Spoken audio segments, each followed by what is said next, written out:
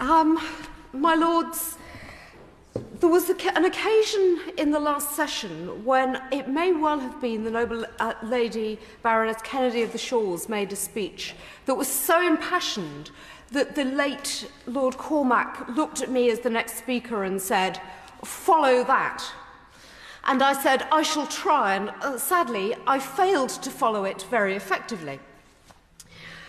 Today's debate is clearly one that is very heated, and yet, as the noble Lord Moylan said in his opening remarks, it is a very small bill. It is setting the framework for a committee.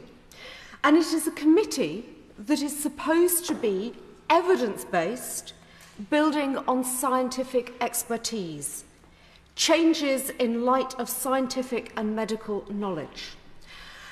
From sedentary positions, from the opposition front benches, I've been hearing that this bill has everything to do with abortion.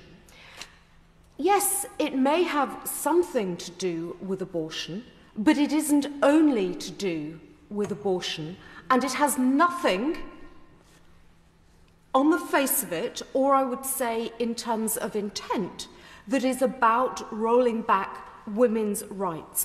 What is discussed in the excellent briefing from the library is the fact that the Royal College of Gynecologists and Obstetricians and Gynecologists and the British Medical Association have different guidance, and that the British Medical Association has suggested, and I'm going to quote, very unusually, I'm going to quote directly, the BMA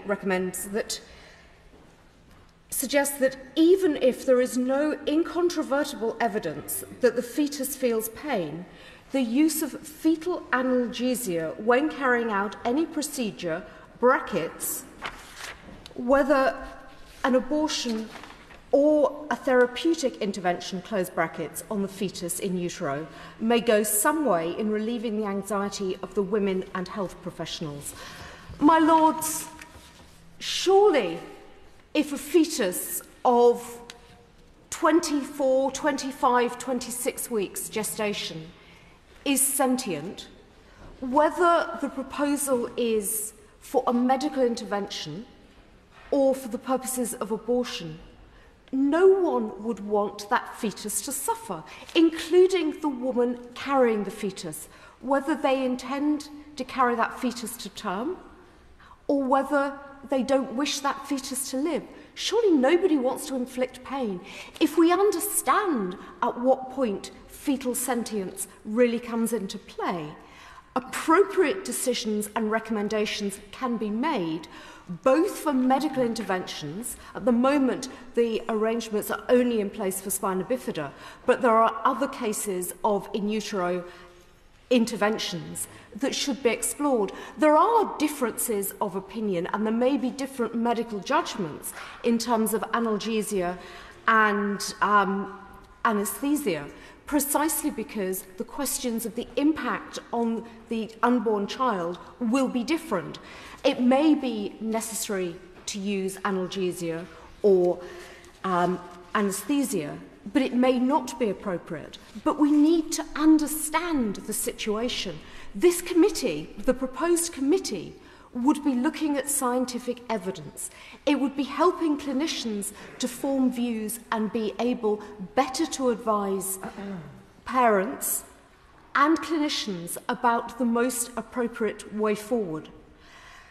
The suggestion that this is simply about rolling back rights to abortion, I think, is disingenuous. And I know that from the front benches there is considerable disagreement. I am used to being a lone voice from these Liberal Democrat benches, but nevertheless, I think that given that my party, and I believe other parties, spend a lot of time saying how important it is to have evidence-based policy making, surely setting up a committee to look at the evidence and be able to give appropriate information to parents would actually be of benefit to all.